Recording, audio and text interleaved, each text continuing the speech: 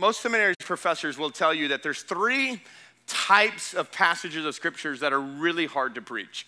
The first type of passages that are really hard to preach are passages that your audience is not familiar with it at all. So like Leviticus or Obadiah or Amos or something like that. It's those parts where like the pages are still kind of glued together because you haven't even gone there.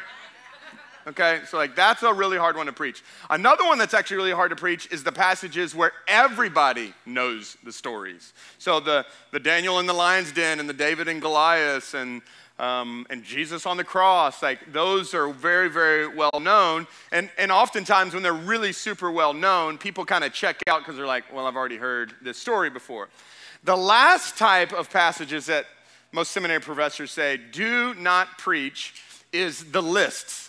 The genealogies, the names. Now, just by a show of hands, how many of you, when you get to the names, you just skip on over to the next? Yeah, let's be honest in this room.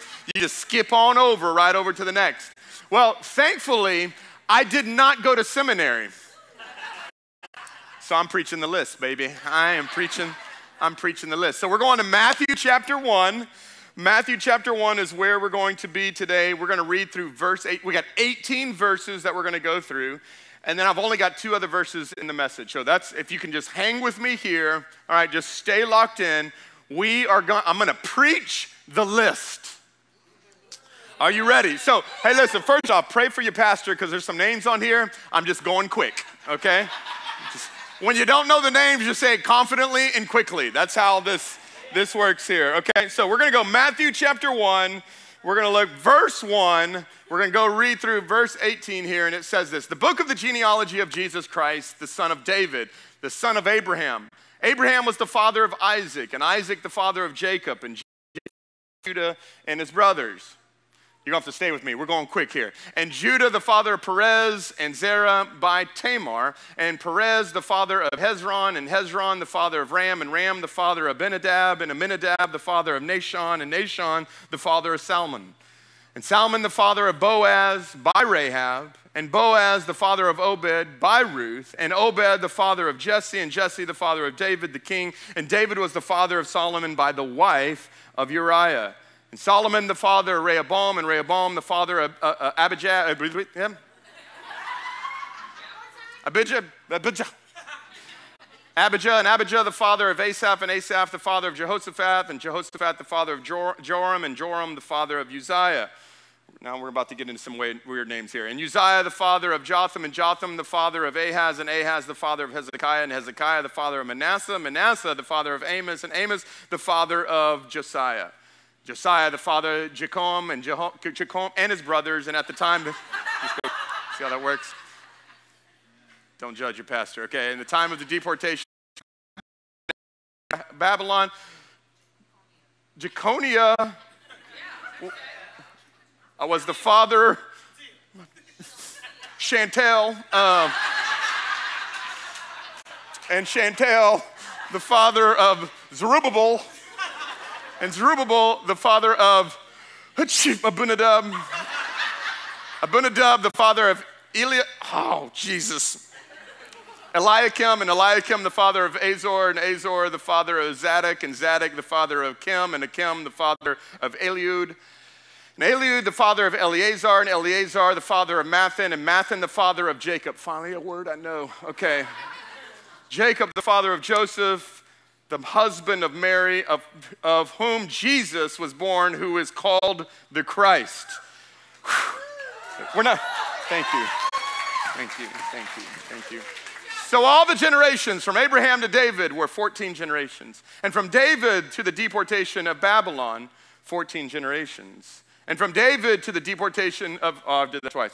From the deportation to Babylon to the Christ, 14 generations. And now, the birth of Jesus Christ took place in this way. All right, let's pray. Father, we love you. And God, we are so grateful for this part of Scripture, how often so overlooked, yet so powerful, because we know that your word says that all Scripture is God-breathed and inspired by you and is powerful in our lives. And so today, give us ears to hear. God, help me to communicate what you want to say today to your people. Lord, I pray that the church has ears to hear what the Spirit of the Lord is saying today. God, we love you. Lord, please be with our New Orleans saints. In Jesus' name, amen. Amen. You don't have unless you ask, everybody. So let's be honest here. Most of us, when it comes to the genealogies in all scriptures, skip the list, right? Because, I mean, who wants to read baby daddy after baby daddy after baby daddy after baby daddy after baby daddy after baby daddy? Nobody wants to read those. But if you skip the list, specifically if you skip the Matthew 1 list, you miss the power of the list, because there's so much power in this list. And what you really miss is you miss Christmas. Christmas really can't be Christmas unless you have this list. To skip this list would be to the equivalent of you handing out Christmas gifts to your family and to your children without wrapping paper. Just giving gifts away with no wrapping paper. The wrapping paper is what gets you excited about the gift. And the genealogy of Jesus is really kind of the wrapping paper. It's what is the thing that gets us most excited about the culmination of this greatest gift that we've ever been given, which is in Jesus Christ. There's power in this list. There's names of people and stories that are in this list that you can't just quickly overlook. And we've got to ask ourselves, though, why does Matthew begin with the list? Because Matthew, John, Mark, and Luke, all gospels, all wrote about Jesus, but Matthew's done it so differently than everybody else. I mean, you think about it for a moment. John, when he opened up, if you go read the book of John, John chapter 1 starts this way.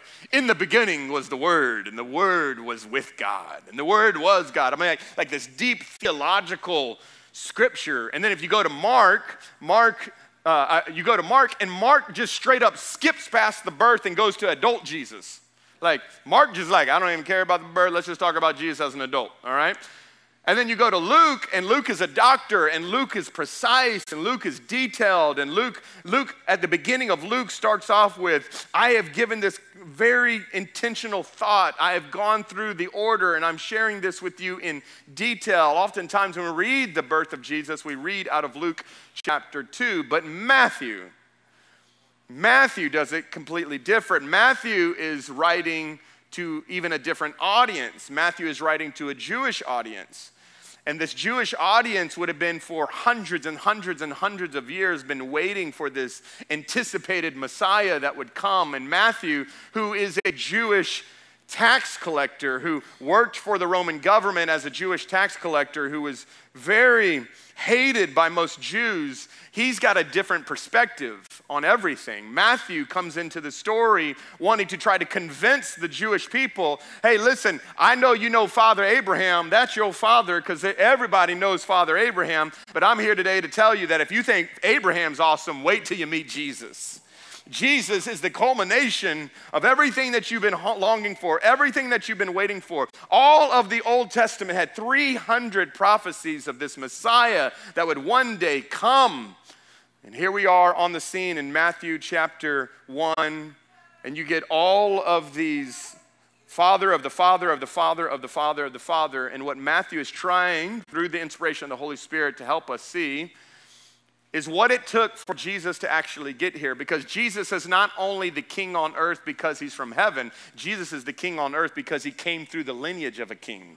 So he's king by nature and he's king by heavenly assignment, both in kingship.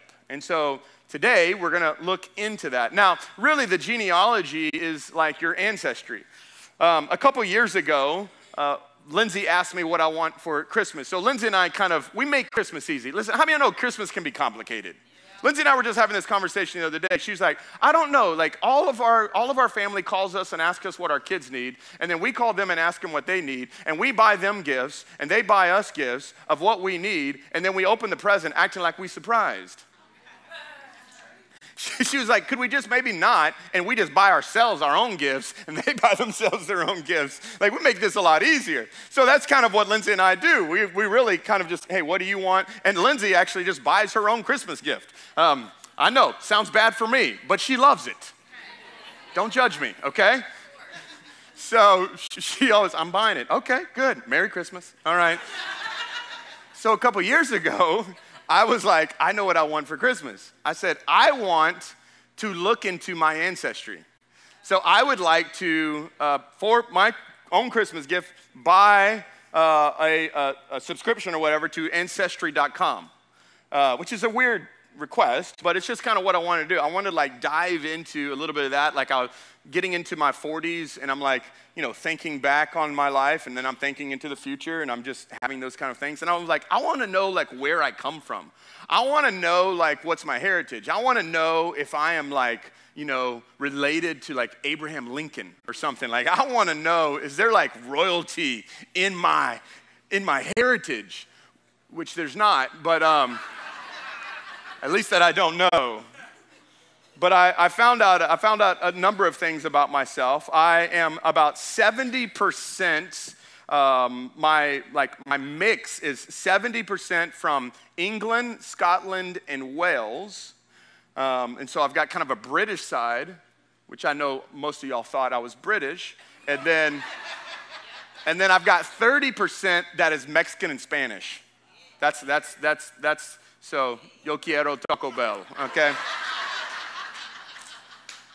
And I love some fish and chips. Okay, so I've got both of those. So I found out, and it's cool because you send off, your stuff, and then, it starts like going through these crazy archives. It's crazy. They'll like send these things. Has anybody done it? It's wild. It's wild. They start sending you like old pictures, like, are you related to this person? Are you related to this person? And there's certain people, like I saw it, I'm like, I can't, no, please, no. Yes, I accept you. Yes, I accept you. Yes, you're in. And when you look at your ancestry, it informs who you are. It informs a lot of why you are the way that you are.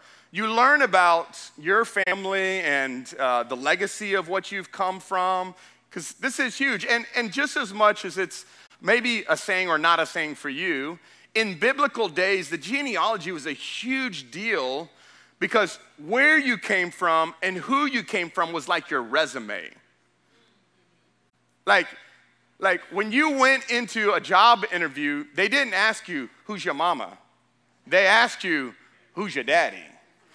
And that's why you saw all the men that are on here, because your fathers, your grandfathers, great-great-great-great-great-grandfathers informed a lot of things. And based on of your lineage depended on if you had favor that opened doors for you or if it shut the door on you.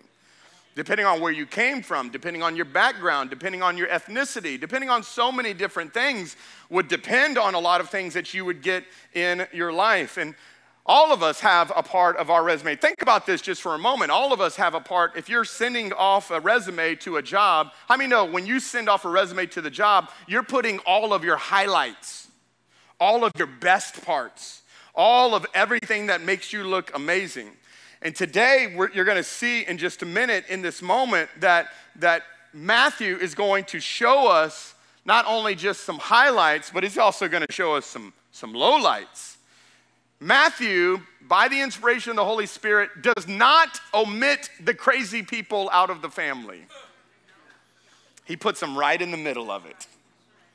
How many, when you look through your family tree and you're starting to how many know there's certain people in your family that you introduce and there are certain people in your family you explain? Y'all know what I'm talking about? Y'all, you want to know about my uncle? You don't have time. You don't have time. Let me tell you. When Jesus thinks back at his heritage, his resume and lineage of people, he's got some family he introduces, and then he's got some family he's going to have to explain. He's going to have to explain. And so what makes this genealogy crazy on a whole nother level is not only just some of the men that are on this list, but the fact that he mentions women on this list. This is a huge deal because this was a patriarchal society. And anytime, listen, the only place in Scripture you will see a genealogy that has women is this one. It's the only one. You will not see it in any, go look at all of them. I already looked. You don't even have to. They're not on any other ones than this one. And that is a huge deal because this was a male-dominated, chauvinistic society. And so when a woman got introduced, you can imagine for a Jewish listener, as they're reading this letter, as they're reading Matthew's gospel, and they get to these women, they go, whoa, hold up. Why is she up in here? This is supposed to be father, father, father, father, father, father, and here we have mother, father, mother, father. So today I thought, to help me preach the genealogy, to help me preach Jesus' family, I thought I would give us a little bit of some visual illustration. So we all have our nativity scenes here, okay? So of course, in the nativity scene, you got Mary and Jesus and Joseph. That is the epitome of a nativity scene. We've got a couple lambs. We've got some cows. We've got all that. Stand, stay. Good boy. All right. We've got wise men, right, that were here at the lineage. But what makes this story absolutely crazy is not only do you have these people that are at the nativity scene, but we've also got 4 women that we have now introduced into the storyline. Now think about this just for a moment here. How crazy this is. This is supposed to be Mary and Jesus and Joseph. Why do we got these 4 that are inside of this? This doesn't make any sense whatsoever. So I want to do today is I want us to actually go back and I want us to actually look at some of this because, hey, listen, this nativity scene here without this looks all good. But how many know just because it's the scene doesn't mean it's the story? Because some of us like to show scenes of our life, but nobody knows the story. The story informs the scene, right? We take snapshots and we post scenes. Oh, look at that. But you don't realize there's a whole story. Everybody going, if you take family photos, you're going to post all that on Facebook and it's going to, they just don't know the story of what it took to get to that moment that you were literally threatening kids with their lives. For you to post on Facebook and everybody go, oh, look at that beautiful family. Look at that beautiful family. You don't know 3 of those kids thought that they were going to meet Jesus that day. You didn't know, right? That's the story. That's the story. We're about to post our family picture soon. Just know that wasn't it, though. That didn't happen for us. So, she praising Jesus? What we got going on here? Okay, so we'll go ahead. We'll get both of you up. So, all right.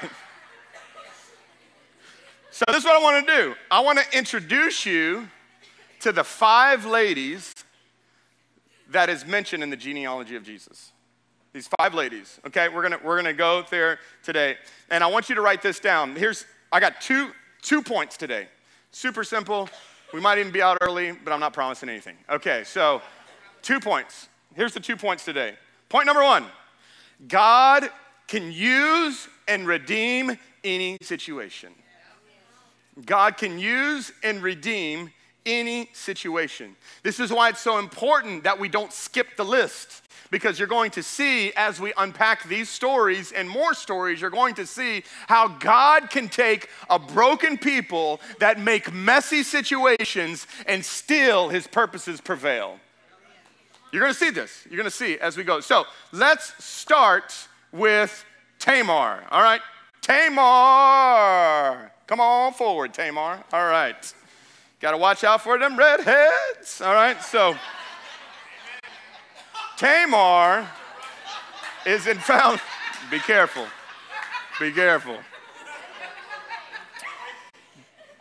Genesis chapter 38, we get introduced to this lady right here. We get introduced to Tamar in Genesis chapter 38. Genesis chapter 38, Tamar is married to one of Judah's sons. Judah has a number of sons. He gets married to one of his sons. One of the sons dies. And so when a son would die, it's the father-in-law's responsibility to make sure that his daughter-in-law gets married to another brother.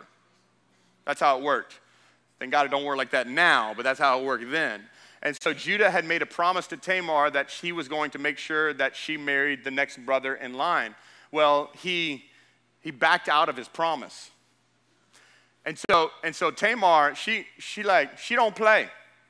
So she was like, okay, all right, you gonna do me like that?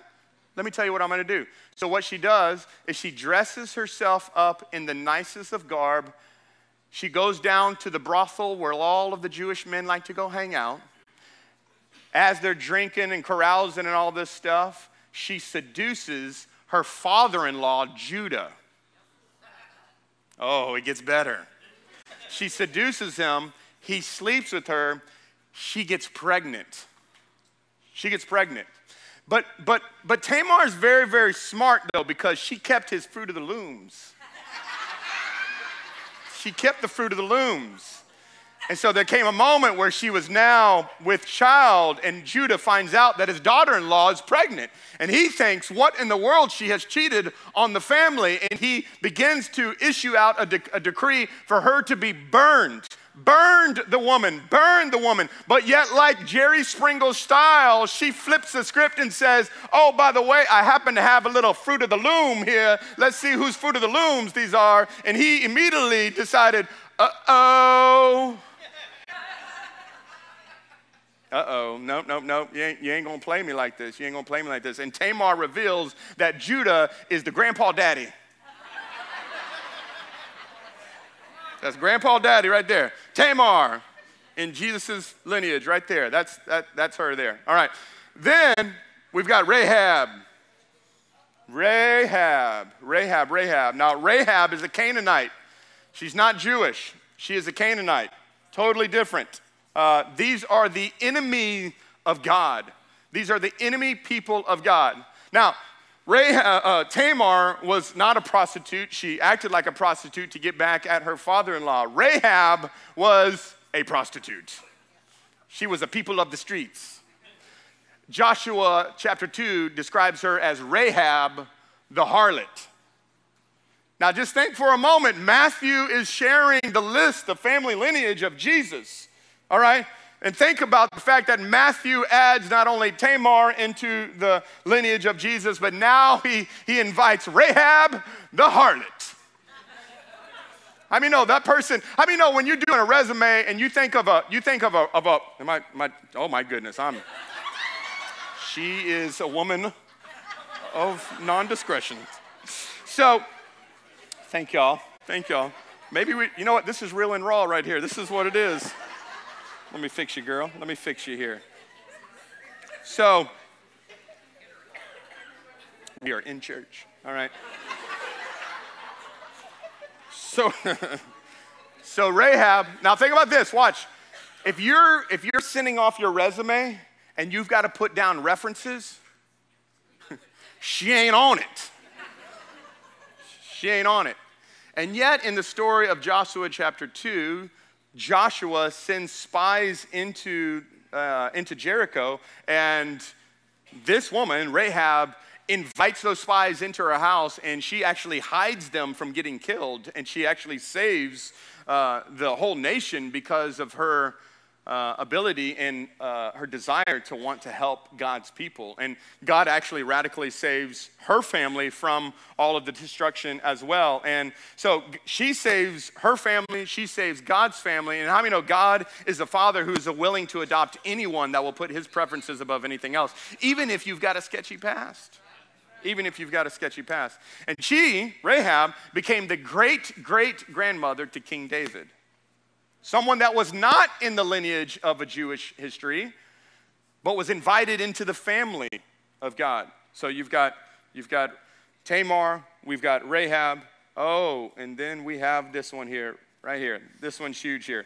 This is Ruth. Now, Ruth is a Moabite. Ruth is also a part of a people who are jacked up pagan people.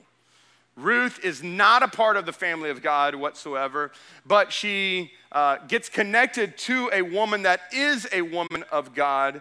These people were the worst of the Gentiles, connected to what's going to be her mother-in-law, which is Naomi. Her husband dies, and then she goes to Naomi, her mother-in-law, and pretty much says this: wherever you go, I'm going. Like, I don't have a man, I don't have a family, The best I have is to stay with you. So she stays with Naomi. And if you know the story of Ruth, her life intersects with a man of God by the name of Boaz. And Boaz becomes her husband. And yet again, in that moment, because she marries into Boaz, she gets married into the family of God. But she was not a part of the family of God. Now, she wasn't a prostitute, and she didn't prostitute herself at all. But she becomes, watch this, she goes from the worst of Gentiles to being invited into God's family. And if you fast forward, the story of Ruth becomes one of the godliest women in all of Scripture. She saves her entire nation. This is a woman that was used powerfully by God. How many know you may have a horrible family, but you're always welcome into the family of God, and God can restore and redeem any situation in any family. This is what he does. Okay, all right, so then we've got this. And then our fourth one, that's praising the Lord right here. This is the wife of Uriah. Her name is Bathsheba. This is the wife of Uriah. Her name is Bathsheba. And think about it yet again. Matthew is sharing the genealogy, the story of Jesus. And here we are. He wants to make sure that we share the most scandalous story yet. Because the story of the wife of Uriah is the story of Bathsheba when David was supposed to go out to war with all of his army, but instead he decides to stay back, and he's walking on the top of his palace, overseeing all of his kingdom. And the Bible says that as he's peering over the top of his kingdom, he sees a woman bathing down. And if you've watched VeggieTales, it says he wanted her ducky. He did not want her ducky, though, I can tell you that. He sends out a text message to her and says, "Hey, girl, the king wants to see you." She comes into his kingdom and his palace, and he sleeps with her. She gets pregnant.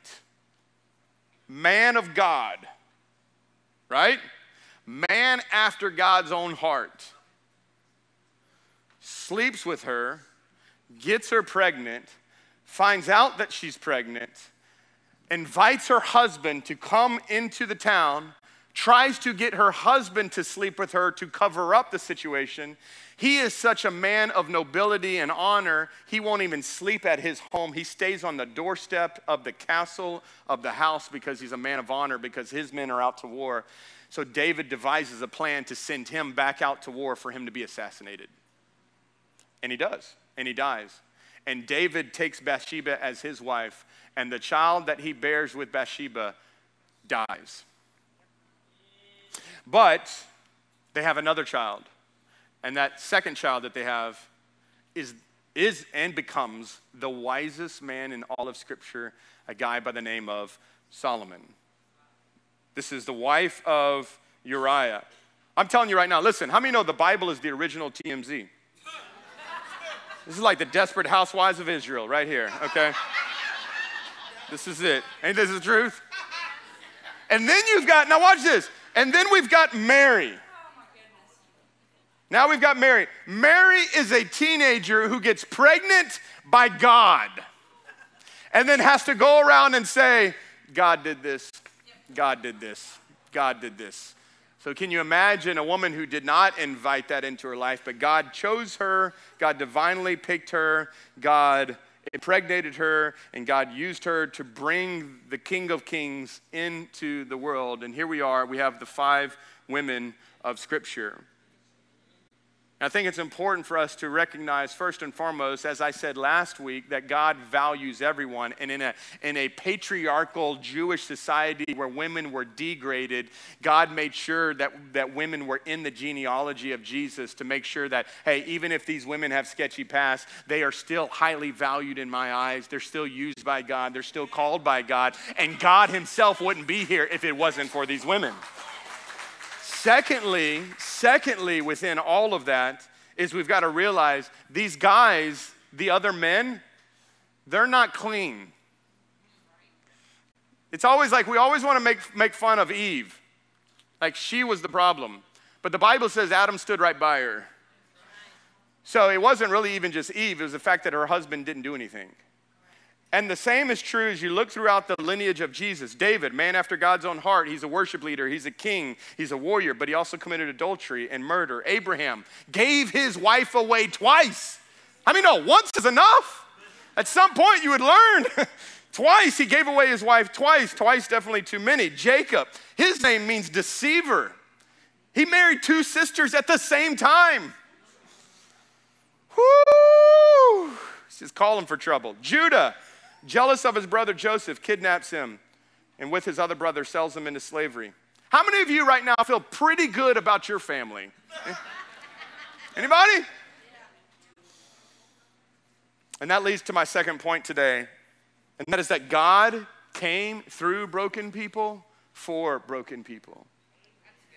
The reason this preaches is because it is a reminder to you and I that the genealogy of Jesus is a reminder that Jesus did not just come to save people in Matthew chapter 9, but he came through broken people in Matthew chapter 1. This is a huge part of the story of Christ. Jesus' family is filled with cheaters and liars and murderers and adulterers and prostitutes and the sexual immoral and the broken and the messy and the outcast. And Matthew, the chief of sinners, is introducing us to the one who is the friend of sinners.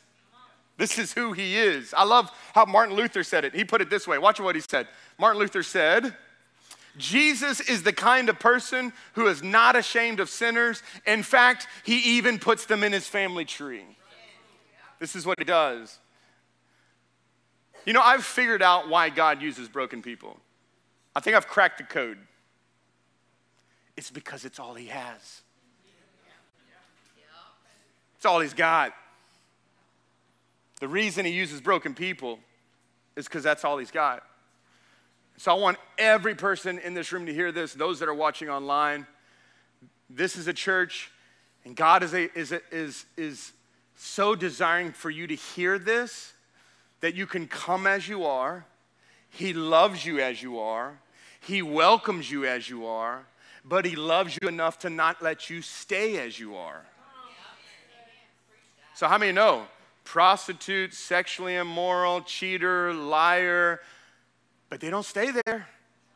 They don't stay stuck in that dysfunction. I mean, no, God doesn't get glory out of using perfect people. He gets glory out of using imperfect people that realize that they couldn't be and do what they do without Jesus. Jesus is the answer. Let me show you scripture here. Let me show you what scripture. Ephesians 1, 4-5 says this. Even before he made the world. So even before all of this story even happened, even before there was a messy past that we could be ashamed of, even before there was things in our past that we feel guilty of, even before any of that ever happened, help me here. God what? Come on, he loved us. And he what? And he chose us in Christ to be holy, to be without fault in his eyes. God decided in advance, like he chose you in advance, to adopt us into his own family by bringing us to himself through Jesus Christ. The only thing that makes this jacked up, messed up story not as messed up is this baby that's in the center of it all. How many know?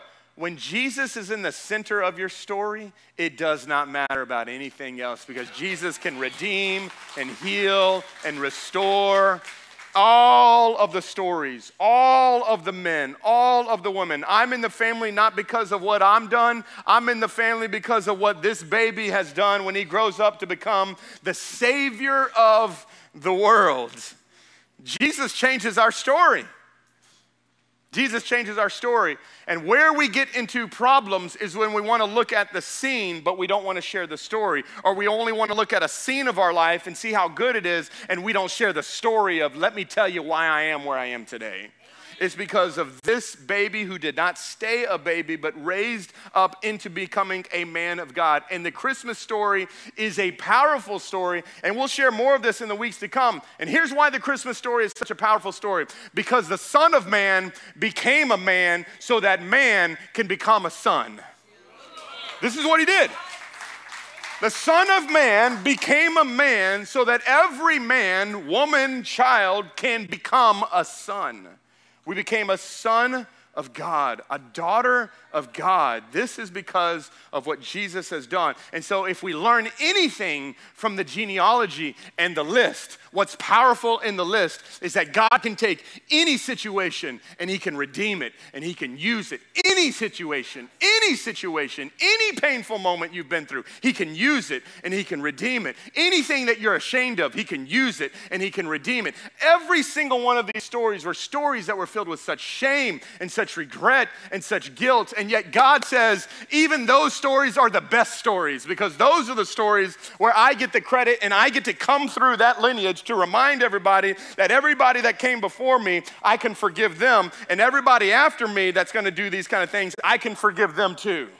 I can forgive them too. This is the gospel that we preach. Matthew 1:21, let's look of this. It says this, she, speaking of Mary, this fifth woman that is in the genealogy, she will bear a son, and you shall call his name Jesus, for he will save his people from their sins.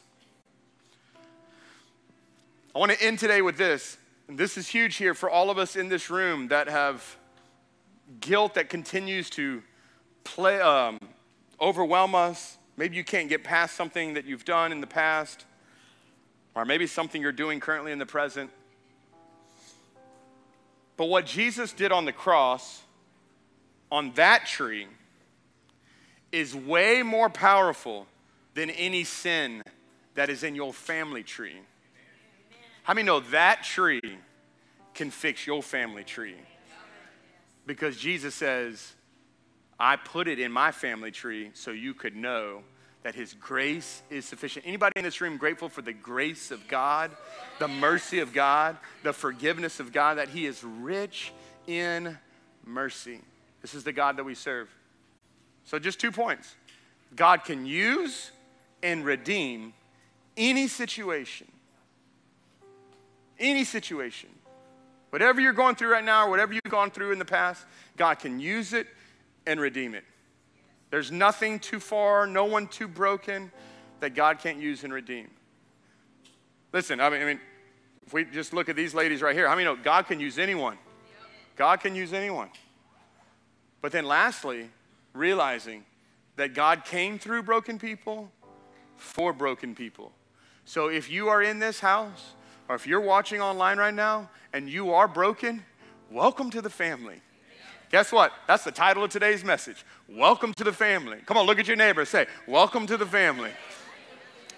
You a little jacked up? Welcome to the family. You a little crazy? Welcome to the family. You got some stuff in your past that's a little sketchy? Welcome to the family. But also realize what invites us into the family is this one that's in the center of it all. And not until is he in the center place of our life that our life actually gets turned around, redeemed, and restored.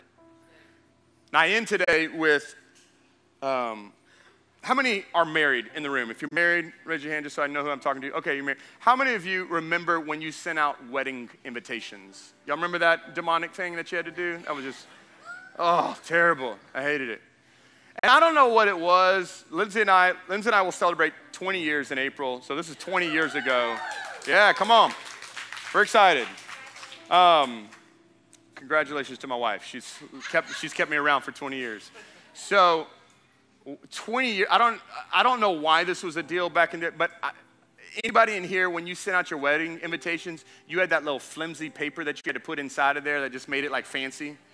It's like, I don't know where this came from, but we had like a picture, then we had the invite, then we had that little flimsy paper that was in there. It was like fancy, really like fancy stuff. Like nowadays, like people don't even have to do invites anymore. Like it's like you're invited on Facebook, like come. Like that would have been so much better, all right? So much cheaper too. But now you've got like all these really fancy, you know, like expensive lettering and, you know, all these things that they have to do. But I don't know if you've realized this, they've actually now started sending out, people have started sending out you're not invited invitations. Yes. Yes. I know I said the same thing when I heard it. No way. Could you imagine? Like you've got so many people in your family. You're like, you, nope, you, nope, you. Like, and here's how they would say it. We had a, listen to this. We've had to be pretty brutal in chopping down our guest list. I'm so sad you will not be there with us on that day. But we look forward to catching up with you soon. Please bring a gift. All right.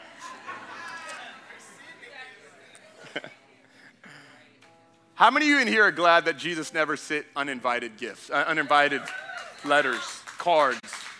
I mean, Jesus says, all are invited, all are welcome. I'm just grateful for that. All are invited, all are welcome. No matter what you've done, no matter what your past is, all are invited, all are welcome. Father, we love you. God, we thank you today that we are in this house because of an invitation. Maybe some are here at church today because of an invitation. But they didn't realize that invitation was actually going to be a part of a greater invitation of you inviting people to come to know you as their Lord and Savior. And I want to speak to really two people today as we close in today's service. I want to speak to, first off, those that are in this room. You are saved. Jesus is the Lord of your life. You love him. But if you're honest, you've been in a rough place. You've been in a bad place. You've maybe been disconnected from the Lord, or maybe there's some things that are going on right now that has really just impacted your relationship with God. And today I just want you to hear me. God can use anything and redeem anything. He can draw you back to himself. And if that's you in this house and you say, Pastor Josh, would you just pray for me, man? I'm just in a rough season right now, and I really want to draw closer to the Lord. If that's you, would you just raise your hand so I know who I'm praying over? Okay. Thank you, man. Hands going up all over the place. Thank you so much. Would you do this? There's no shame in this. Come on, this is we're all broken. Would you just lift both hands right there where you are? And I just want to pray over you. If that's you online as well, just if you can, just lift both hands right there. Holy Spirit, come do what you do. Come do what you do. We invite you to come and speak encouragement over your people. I rebuke every lie of the enemy right now, that their value, that their love is based off of their performance. They are no more loved right now than they've ever been in their entire life. God, your word said, as we read just a minute ago, that before the foundations of the world, you chose them, you loved them, you adopted them. They are sons and daughters of the King.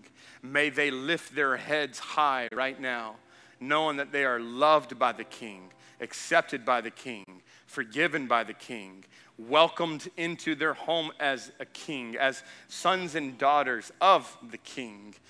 God, I pray, Lord, that would be a resounding encouragement in their heart and soul right now.